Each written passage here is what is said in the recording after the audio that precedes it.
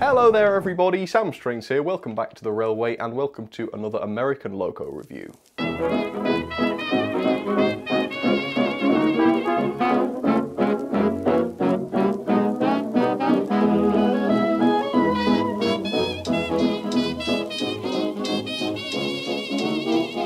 So the American locos that I've reviewed so far this year have been quite small ones, so I thought for this review I would pick a much bigger one to review. Now when I say a much bigger one, don't get too excited, I'm not reviewing the big boy or anything today, and by the way that is one of the most commonly asked questions I get really, is will you review the big boy? Now obviously yes, I love the look of the big boys, it would be awesome to get one, but obviously it is affording it, they're not cheap, and also the track on my layout isn't really that great, so I'm not 100% convinced that it would work properly, you know, if I bought one.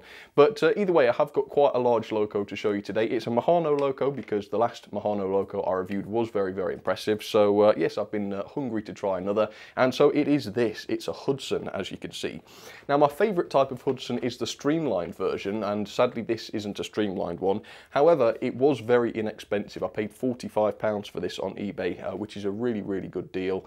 And by the way, these are still available new, by the way. You can still pick these up if you want to. They're on Amazon and they cost about £105, I think, which is more expensive than I paid, but mine isn't perfect. It has got one or two small issues with it. I'm not too bothered about them, but if you wanted a brand new one, they are still available, and I'll include a link in the description. But for the time being, I really can't wait to get this out. It's been a long while since I reviewed a loco as big as this one, so I'm really looking forward to seeing what this is like. So come with me, let's get this out, and I really hope you enjoy it.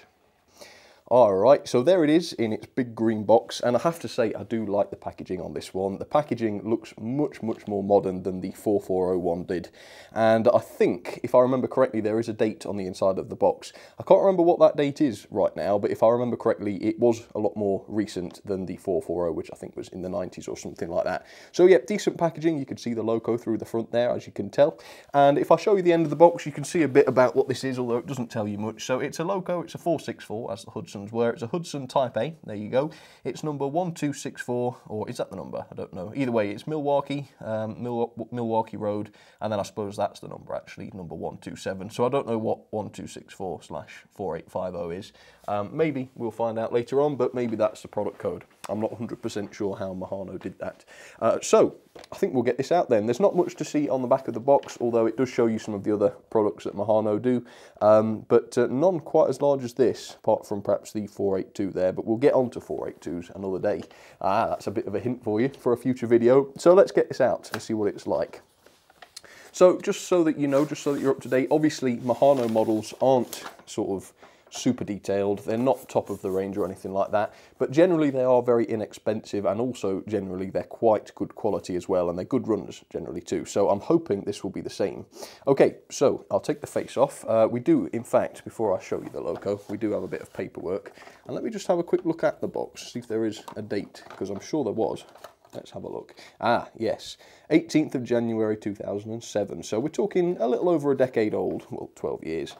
Okay, so let's have a look at this then. Oh, so we've got quite a lot of paperwork, blimey. Right, let's try and get some of the, oh my word. Okay, it's rather large, is this? Right, can you see this? I'll try and get some close-ups. So you've got exploded diagrams of all parts of the loco. You've got one for the tender. Blimey, a little bit about digital sound. So apparently these are compatible with digital sound. That's quite impressive.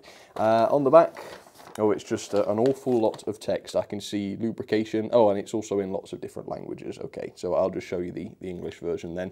So yeah, anyway, we will look at that at another time, if I can be bothered. Generally speaking, I don't think there's anything that could tell me that I won't know already, and I guess most of you guys will be the same. But obviously do read them if you're beginners or something like that. So there we go. There is the Hudson. Very, very nice. In quite a plain black livery, but I do quite like that from time to time. Okay, so I noticed we've got a detail pack here. So I'm going to take that out and show you. It doesn't look as though this one's been opened before, so blimey, your guess is as good as mine at what some of this stuff is. Okay, so, well, we'll go easy. You can see some of the ladders there. We've got what looks like a knuckle coupler in there. I don't know if that's a working one. I suppose that might be just a dummy. You've got what looks like a shovel, a coal shovel in there. There's some painted parts, looks like whistles or something. So there's quite a lot on there. have to look at the instructions and see if they offer any answers as to where those go on the model. But generally speaking, I do leave those as they are, so I'll put that detailed bag straight back into the box. And to start with then, we will take a quick look at the tender. Let's get this out. So this is an articulated tender, as you can see, and it's actually got 6 axles on it, 6 axles and 12 wheels, and it is a massive tender. In fact, I think the only tender I've had that was this large in the past was one of the oil tenders. So it has like an oil tank in the top there. But no, this one is coal, as you can clearly see, and yeah, it is a massive thing. And yes, I believe this does have tender pickups on it, which is very, very good. Maybe wouldn't have needed them with it being a 464, but yeah, it has got them, and that's pretty good. So we'll talk more about the tender in just a second, but now let's get to the loco then. I think that's the part everybody's interested in, so let me try and do this safely. There we are. So this thing weighs a ton. It really is terribly heavy. Now the bodywork is not made of die cast as far as I can tell. It is an all plastic body, however it does weigh a lot, which again suggests that the chassis is going to be very heavy. So it's got a plug coming out the back, as you can see. That's so we can plug it into the tender and make use of the tender pickups. And crikey, yeah, there's quite a lot of detail on this actually for what is quite a basic model. So I'm quite pleased with that. That is quite nice looking, isn't it? So we'll talk more about the detail and things in just a second. I will hold these together so that you can see them. So for the time being, I'm going to give you a very quick history of the Hudsons if you're interested in them, although they were quite famous, so there's a good chance you will have heard of them already. So let's do that and then we'll have a nice close look. So the New York Central Hudsons were a class of high-speed 464 passenger locomotives which were first introduced in 1927. They were of course named after the Hudson River, and these engines became very well known in the end for hauling some of New York Central's best known passenger services, including the 20th Century Limited. Now a massive 275 of these were built in total between 1927 and 1931, but shortly after the introduction of diesels, a bit like what happened over here in the UK, sadly they were all withdrawn and scrapped, and very unfortunately no Hudsons have been preserved. Okay, so there it is then, the Mehano Hudson up against the white background, and it's only just squeezed into shot there. It is very, very difficult to get this whole thing onto the backdrop, but I have just about managed it. So, even though this is a beginner's locomotive and it costs £105, I must say you do get an awful lot of loco for your money, don't you? You really, really do. So, first of all, we will address a couple of the elephants in the room and a couple of the small downsides. First of all, you can see there is a pretty large gap between the loco and tender, and between that gap you can see we do have a bit of an ungainly wire going between the loco and tender. Now don't pay too much attention to the colour of the wire, which is red and white, because the wires that came with the model were actually black, but they're old and crusty and the plug was missing. So basically I went through my parts bin and found a new wire with a new plug and put that on there. The choice of colour isn't ideal. Obviously red and white is a lot more conspicuous than just black cable, but to be honest I just wanted it to work, so I'm not too concerned about that. But obviously the way the wire sits there is a little bit unsightly, isn't it? And it's not what you'd call realistic, having a wire sort of splurging out from inside the cab and going towards the tender. And the other thing is, as you can see just on the pilot here, or just above it, you can see there are 2 holes with a blank space. Now, I believe there is another piece that's supposed to go on there, which fills the gap between the smoke box door and the pilot, but that is missing. Now, the seller that sold me this on eBay for £45 said it was in as new condition, so that isn't true, but however, I thought, well, it's still a good deal, isn't it, for £45, so I'm not going to split hairs over that. But yeah, I did notice that that was something that was missing. But the only other real issue is if we just look at the back of the tender, you can see the ladder has been quite messily repaired by a previous owner there. But again, that's not a massive issue. Apart from that, I can't see an awful lot of damage really on the model, so I'm quite happy with it for what I paid. So obviously there's an awful lot to see. We won't be able to go into detail on everything, but we will have a quick whistle stop tour. So painted detail is quite minimal on this particular logo as per the livery, but as you can see you do have the running number 127 on the side of the cab, which has been quite nicely applied, as you can probably tell. The smoke box area is a completely different shade of grey. Well, I'd say the main body is more of a black, but the smoke box there is slightly more grey. So I don't know whether that's just a different kind of plastic used or perhaps it was painted, but but either way that's worth pointing out. And also this area, I suppose it might be of the firebox. Is it supposed to be a firebox, maybe? I don't know. Either way, that is a slightly different shade of grey as well, which I thought was worth pointing out. Now, as you can also tell, there is a massive amount of separately fitted work on this model. You'd expect that it would just be, you know, a clever mould and that would be it for the price. But no, there is an awful lot going on, particularly at the top, as you can see. Just look in front of the cab at all of this detail. Now, I won't pretend to know what half of this stuff is, but as you can see, it is actually relatively well detailed. You've got these 3 metal pieces here. Again, they could be whistles, they could, well, I think they're probably more likely to be safety valves or something like that, aren't they? As you can see, those are made of metal, which is quite a nice touch, but that does contrast with the whistle, which is a little further on, which doesn't look like it is made of metal. That just looks like a painted plastic piece, which does suggest a degree of inconsistency, doesn't it? But at the end of the day, it's not a huge issue. And another thing I really like about this is the high shine handrail on the side of the model. Now, on certain models, the Helgen Tango is one I can think of, that doesn't look very good, but on this one I think it does. It looks quite posh, doesn't it? So yes, I do like the high shine handrail, the high gloss handrail. If we take a look at the smoke box door, you can just see how much detail is going on there. First of all, just the moulded detail, look at that. It really does look realistic. But on top of that, we've got another high shine handrail fitted around the bottom half of the smoke box door. You've got this very large lamp on the front, which I really like the look of, and I can't remember whether or not that actually works on this model, but I think it probably does. And last but not least, up there you've also got a separately fitted bell, which again is made of plastic and it doesn't go round or anything like that. But either way, it does look relatively realistic, doesn't it? Which isn't too bad. I will show you the pilot area and the cowcatcher because you can see there's quite a lot of detail going on there. You've got a separately fitted handrail and a few other separately fitted parts, including what I think is a sort of dummy knuckle coupler on the front of there, although it is separately fitted because it does flex slightly when I touch it.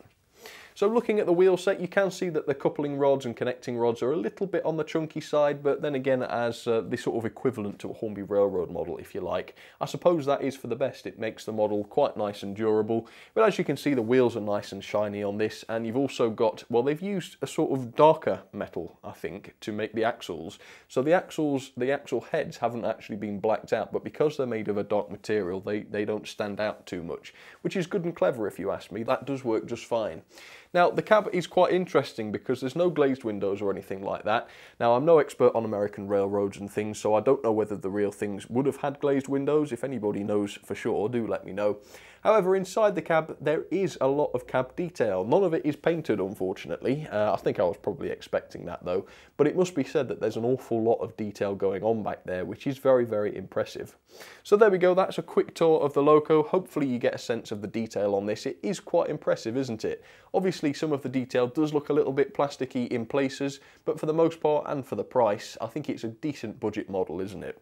So taking a look at the tender, which is massive by the way, it's easily as long as the loco. The detail and the quality is similar really, although it is much lighter, but that makes sense because there's no mechanism or anything like that on board. So you've got a little bit of lining going on with the Chicago, Milwaukee, St. Paul and Pacific, whatever that means on the side. Again, my ignorance shows through very slightly there, but either way, it's nicely applied. You can see these really large bogies with quite a bit of detail moulded onto the sides actually, which is quite good. And as I say, each axle on these tender bogies does pick up power, which is very, very good. And of course that improves reliability quite a bit as well. Up in the top you can see we have a relatively realistic coal load. It's actually quite fine and good looking, which I think is quite nice. Although once again, as a budget model, it is a part of the moulding, so it's not something that you can remove without power tools, let's say. And you do have more separately fitted handrails. As you can see, they're not just moulded on the tender. And around the back, we've already talked about the ladder, but you've also got those high shine handrails as well, and also another LED lamp on the back, or it might be a bulb on this. No, I think it is LED. We'll have to double check that when it runs, if indeed it does work. I can't actually remember. So, very, very nice looking. It is simple in places. There's no cab detail, and there's quite a lot of plastic construction, admittedly, but I do think the price reflects that. So overall, you can't complain too much, can you really? So let's get on to the part that we're all looking forward to. Let's get on to the performance and see how this works. It is going to look interesting, isn't it? Okay, so there she is then, my Mehano Hudson down onto the track. And looking at her like this, looking not too close, you would never believe that this was such an inexpensive model, would you? It really does look the part, and Mehano, well, from my limited experience of Mehano so far, it seems that they are really, really good at getting the most out of a low price, if that makes any sense. Okay, so let's talk about performance then, and let's talk about the mechanism. So actually, in terms of pickups, as I've already said, you've got a lot of reliability here. You've got 6 pickups going to each line. Obviously, only 1 pickup goes per axle on the tender, so even though you've got 12 wheels, only 6 wheels on the tender pickup, but all 6 driving wheels do pick up on the loco. So actually, reliability on point work and such should never be a problem. Of course, we'll test that and we'll see what it's like, but yeah, in theory, it shouldn't be a problem.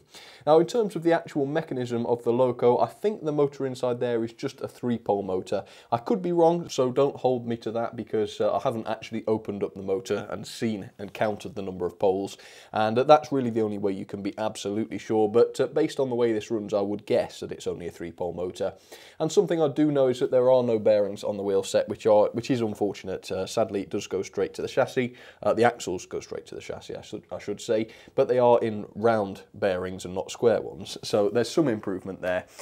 However, despite the relatively decent mechanism, it is a good smooth model, by the way, and as we're going to see, but despite all of that, it can't do a slow speed to save its life. It can do a sort of slow speeds, but it won't crawl like a lot of my locos do. So with that, let me try this. Let me speed it up a little. Well, turn it up a bit. You'll start to hear some buzzing quite early on. Let me be quiet and then you can hear. There we are. And it kicks in at that speed there. And if I try to slow it down, it stalls. But as you can see, when it does start to move, it's very good and smooth. He's a poet again. I'm starting to rhyme. Try again forwards. You see, it wants to go, and I bet if I push it, it will. Yeah. So, I mean, it's not terrible. I mean, it's not as though it only kicks in at a massive speed, but it's certainly not very happy at slow speeds. I think that's just due to the size of it, really. The size of it, the weight of it. It just doesn't have enough torque to move itself forwards. I wonder what happens. I wonder if it'll go any slower if I lift it up off the track. Yeah, it will. Let's try that. Sort of. I would say that's a bit slower, isn't it? Right, let me put this back on the track then, and I'll show you how it runs a little bit faster. By the way, it did just go over the express point during that test, and it didn't cut out, so that's good. So let me give it a bit more speed, about there. Let's bring it forwards past you. As you can see, that is very good and smooth. So overall, it does perform nicely, just don't expect it to do a crawl. Now, the eagle-eyed among you might notice that I've fitted a Hornby coupling to the back of this. I suppose any Americans watching will cringe horribly at that. But that's because I wanted to use this particular loco with some of my British rolling stock. And I'm going to say this quite a lot this week. This is American week, by the way. And yeah, just imagine that these locos are visiting a British railway for a week, and they're going to be hauling the British rolling stock. That's basically just a nice way of saying I haven't got any decent American rolling stock. I will keep my eye out for some though, but obviously until then I've got to haul something with them. So as you can see, yes, I've got 8 Pullman coaches here. That is quite a large train of Pullmans, and I'm hoping it will be a good demonstration of how powerful this is, because it is very heavy, as I've already said. So with that, let's turn the power up once more and go and get her coupled to her new British train of Pullmans. Right, steadily does it. I reckon this one might be hard to get a smooth coupling out of. No, it wasn't too bad. Right, I'm going to keep her going back. Back, back, back, back. So hopefully you'll be able to see the lamp when I bring her forwards again. Now the front lamp is very dim. Yeah, I don't even know if you'll be able to tell, but it is lit there, but it's just very dim. But when I get some shots of the back of the loco in a second, you'll see that the one on the tender is a little brighter.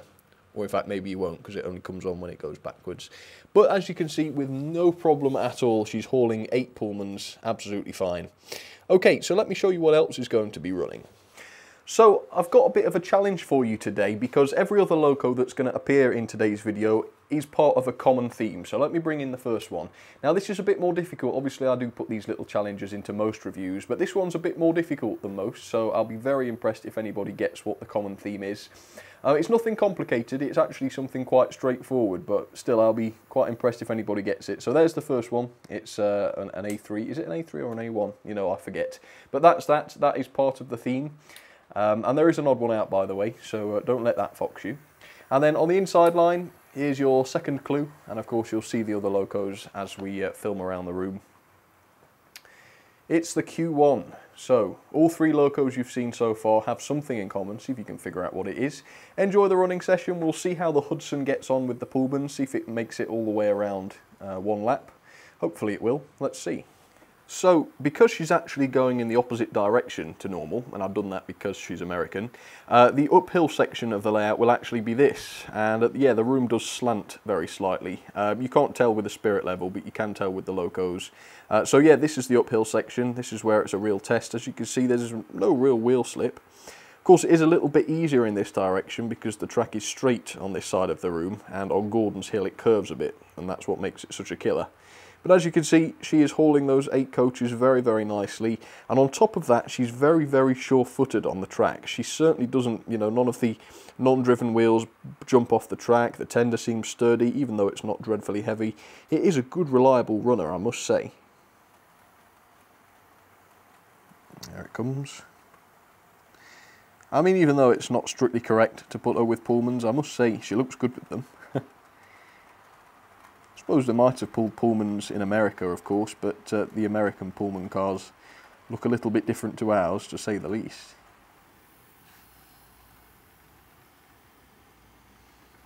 Nice to see Woolwinder again, though, isn't it? And the Q1, of course. Both very nice Hornby runners. And if we're lucky, if the Q1's train gets out the way fast enough, we should get the Hudson, yep.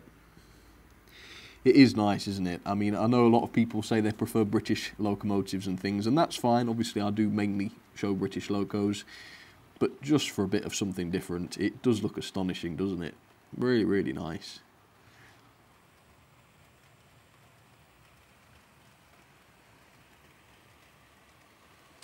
Okay, so here are some of my ratings then for the Mehano Hudson. Now, detail, it was very difficult to decide. I was going to give it 3 stars to start with because obviously there's no painted cab, there's a lot of plastic construction, but then I remembered all of that separately fitted detail on the model, especially on the top, and I just thought 3 stars sounds too harsh.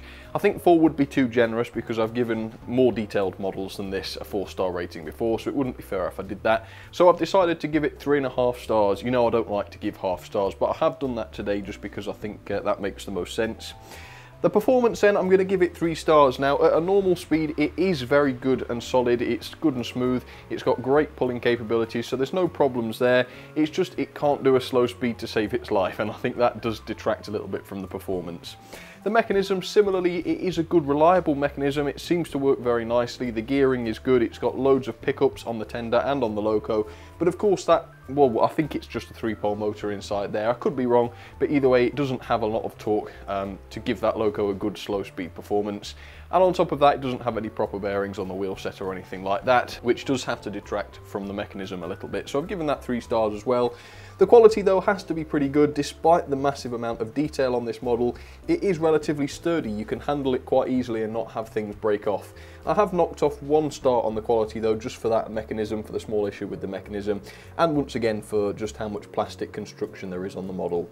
However, value then for £104.95, that is the price you can get these for brand new, or second-hand price, which is considerably less, sometimes up to half that. I think the value for money there is absolutely incredible. If you think what you can get from Hornby, for example, for £100, and then look at this, it is a massive step up. So I have to give it a 5-star there. Very, very good value.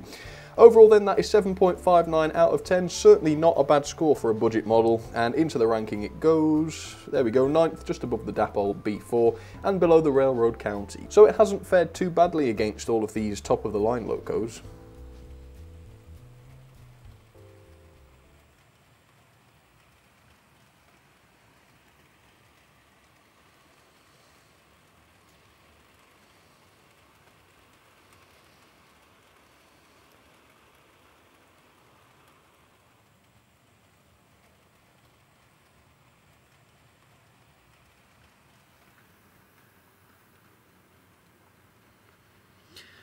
So this has to be one of the oddest running sessions I've ever done.